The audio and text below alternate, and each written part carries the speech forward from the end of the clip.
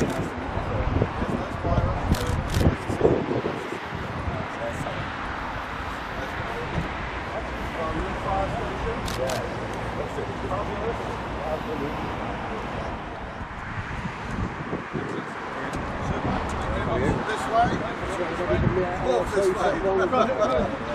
get arrested.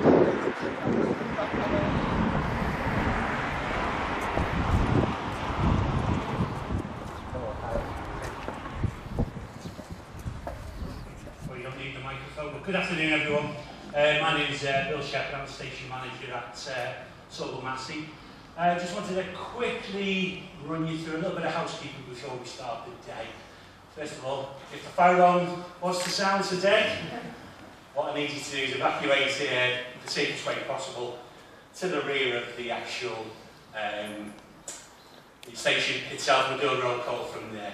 Running orders for today, folks, what we'd like to do is introduce Councillor Les Byron.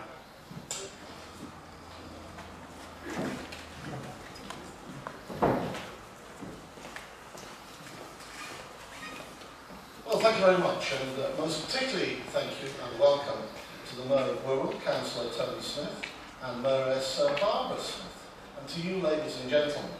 Now, I am Les Byron. I'm the chairman, very proud to be the chairman of the Fire Authority, and I'd like to take the opportunity to welcome you to what is, I'm sure you're going to agree, our fantastic new community fire centre here at Saughull, Massie. The building does look absolutely incredible. It's the first time I've seen the site before it was developed, but we're here to ensure the best possible service to the people of West Wirral. It's a pleasure to be here today, and I look forward to speaking to many of you later, and this fire station is going to play a vital and important part in this community. So I'm going to hand over to our Chief Fire Officer, Phil.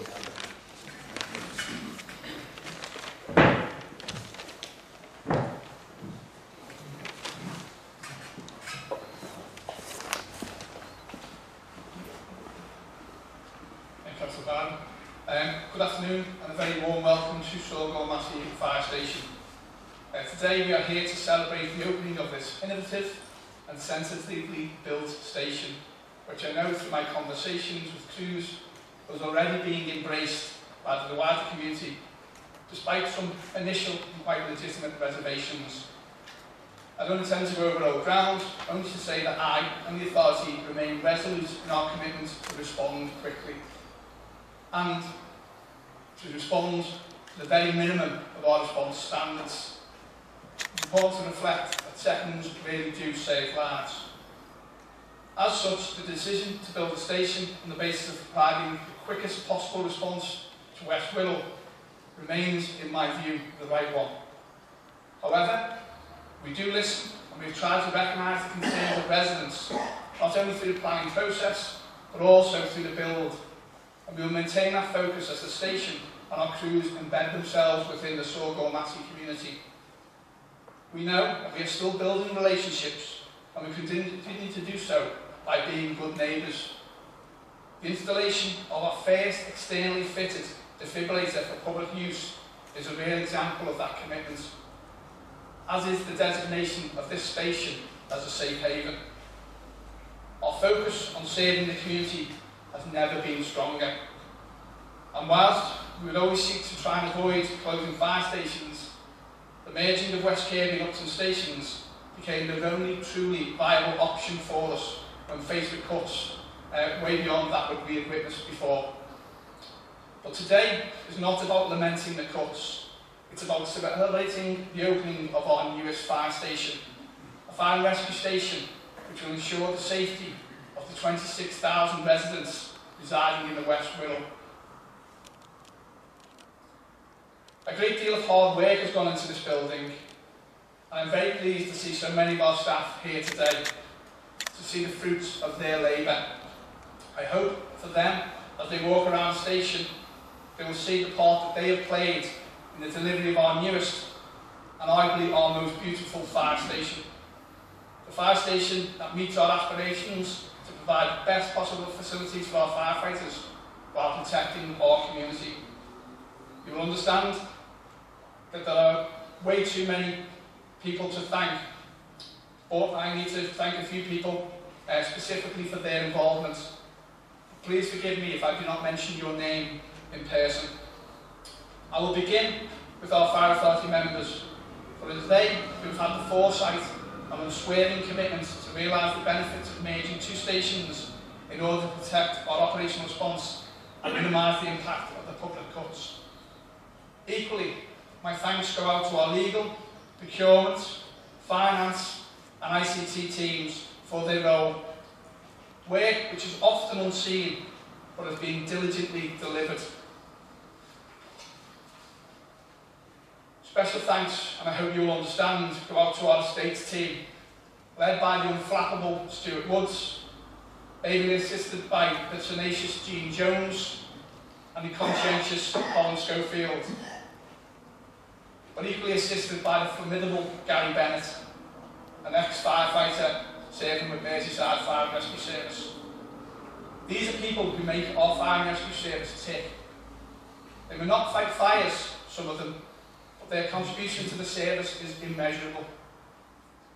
I would also like to thank our crews under the leadership of Station Manager Bill Shepherd, not because they will thrill you with their operational expertise and skills later this afternoon, but because of their attitude they have shown prior to and during the move, from their old station in Upton to the new one in Saughull, Massie. Nothing has been too much trouble. I hope they will now have the opportunity to enjoy their new surroundings. It also goes without saying that we could not have done this without Waits Construction. Gavin Davis, Construction Director of Waits, will say a few words shortly in relation to the build and our commitment to build this station as sensitively as possible and meet those local aspirations. Waits have shared our vision. They have been exceptional throughout. Thank you, Gavin. The station is incredible, and we look forward to working again together on our build in St Helens. In closing, I would like to give you all the opportunity to walk around the station.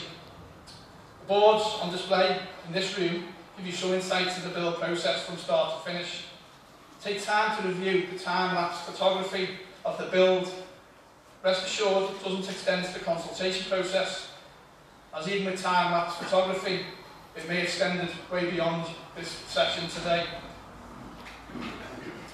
Our heritage is also captured, as our Heritage Centre have quite kindly loaned us some of their interesting memorabilia, which reminds us of just how far the fire and rescue service has come in terms of its response, its equipment and its safety. The artefacts that extend to a piece of silk from a German parachute found after the attacks on Saughull, Massie during the war are available for you to see. Incidents frequently attended by the National Fire Service and the Auxiliary Fire Service from Heswell. We have also an extinguisher from the Lancaster bomber, which crashed on Thurston, and subsequent images showing fires fought by the RAF Fire Service, National Fire Service and Auxiliary Fire and Rescue Service from West Kirby and Heswell. Images which are reflective of our past in a station which celebrates our future. But before you take up the kind offer of a guided tour or witness our cruise, utilising the only collapsible training tower in the UK, I would like to extend the opportunity and the offer to Gavin Davis from Waits to say a few words around the build process. Gavin.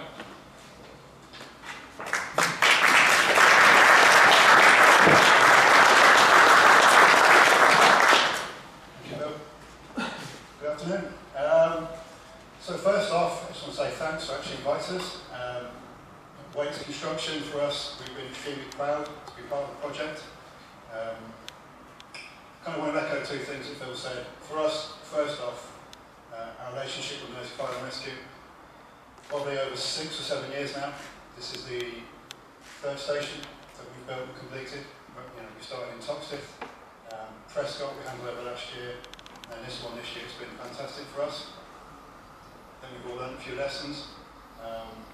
Learned a fair bit on this one. And actually today we've started on site in St Helens, so that we're continuing forward, and hopefully that will be a great scheme as well. As far as this particular project, I do want to say thanks to the community as well. I mean, obviously a very sensitive nature of build, the greenfield, and we've tried to build in respect of that, but we appreciate along the way when you build a construction project that there's a perception potentially there could be a bit of disruption, we don't always get it right, but we've welcomed people's feedback. Mark McCall, our construction manager, spent a lot of time talking to local people, gauging concerns, and we do listen. We don't always get it right, but hopefully we have taken on board a lot of the things that have been said to us. And I hope that overall people kind of now they can see what's built, they see the benefit, they see how it sits. And we do care about the community, and I think Merseyside do as well. I think the councillors, everyone involved has done an extremely good job in coming together on this, making it happen. We've had some tough conversations, but it's been fantastic. And hopefully you'll all enjoy a good tour around today and see just how great it is. So thanks for your patience on that, everyone. I think as a whole team, and that's everyone, not just us as contractors, we have left a lasting legacy for the community and the station and what it will do and what it does for people. And also I think, during the build we mentioned the defib machine. It's great to leave that here. Things that we've enjoyed doing is offering kind of apprenticeships to people, working on Highton Apprentice Trust. We had 132 apprentice weeks on here, 14 training weeks, so for us it's really important and we like to give a bit back, and hopefully those people will take from this something for life that they carry on with and use again. We've enjoyed working with the local school, Blackpool's Primary. I don't know who dressed up as like the good side, they did a good job. So from us, just thanks for having us involved. We've enjoyed it immensely. We're proud of it. We talk about it a lot to our clients. We're proud to show people this project. It served you well for many years. So thank you very much.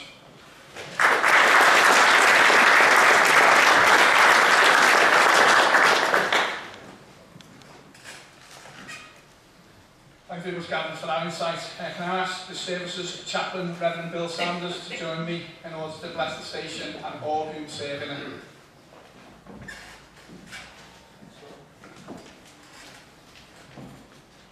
If you'd like to, would you just bow your heads for a moment?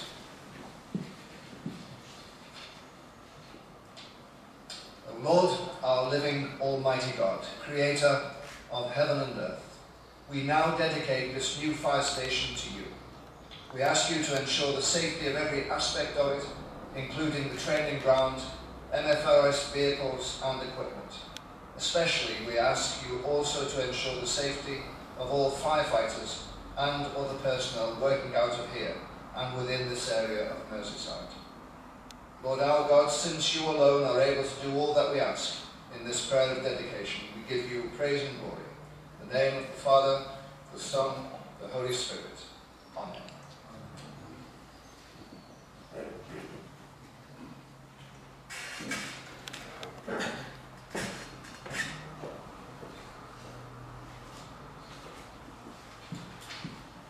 Thank you, Reverend Saunders. Can I ask the Right and Worshipful Mayor of the Wirral to join me to unveil a plaque to signify the official opening of the station?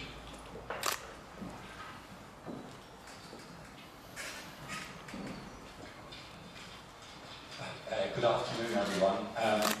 I'm particularly delighted to be here this afternoon. My ward is just down the road in Upton, and it's part of Wirral West constituency. So I was delighted to hear that you were holding back the official opening till I became mayor. So I'm really delighted, and the mayoress as well. Yeah, I think you've worked really, really hard to work with the community in that, and to hear about the defibrillator and also the diversity that you've done with bats and that around here, which should really help in that. I do go past the station on a number of occasions, and it's amazing when I see it. But I couldn't believe it when I actually came in. This is the first time I've come into the station itself. It is a wonderful building, and as public servants, our fire crew really do deserve the best facility, and I think we've got that here today. So I'm particularly delighted to be able to officially open the new fire station here in Saughull, Massie. Thank you.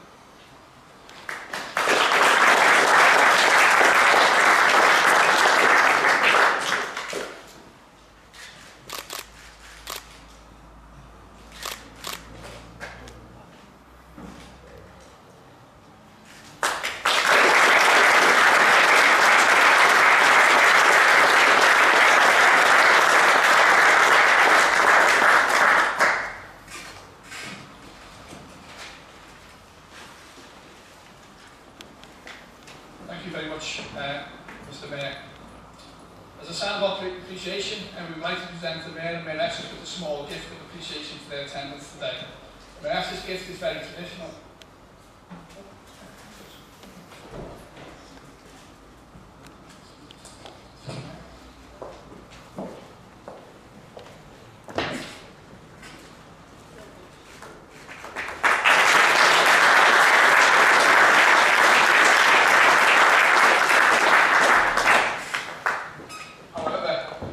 The Mayor's gift is a little unusual.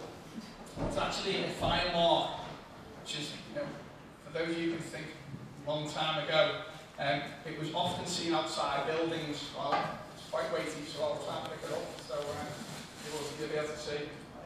Okay, that used to be placed on the outside of buildings in bygone times. What that would indicate was that that building was actually insured. And as a result of that, fire and rescue services would then respond, or fire brigade, as they were at that particular point in time. If the building didn't have the fire mark on, then the firefighters would stand by and watch the building burn until someone was confident enough or committed to actually picking up the tab. However, if the building did have a fire mark on, the operational crews, the fire brigade, would go and deal with that particular incident. So as a sign of our appreciation, we'd like the Mayor to step forward and receive a fire mark on behalf of the Merseyside Fire and Rescue Authority.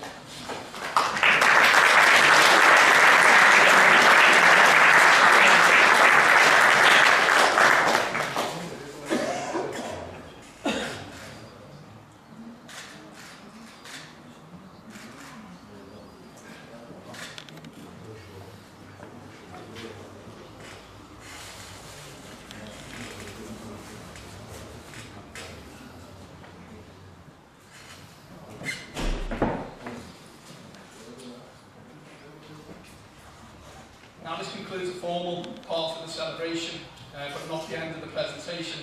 Can I ask you now that you make your way to the training area where Bill Shepherd, the station manager, will talk you through the raising of the tower. As I said, this is the only tower in the country which is built in the way that it is, and you'll see the reasons why. Again, we've moved into our commitment to the community who surround the fire station to try and be as kind of sensitive to their needs as possible, but it is the first retractable tower in the country to our knowledge, and it will be followed by a practical demonstration from our operational crews. Okay, thank you very much indeed.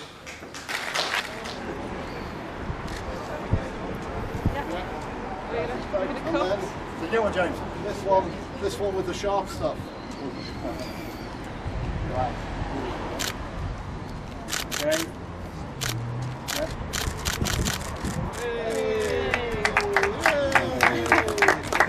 That's really open.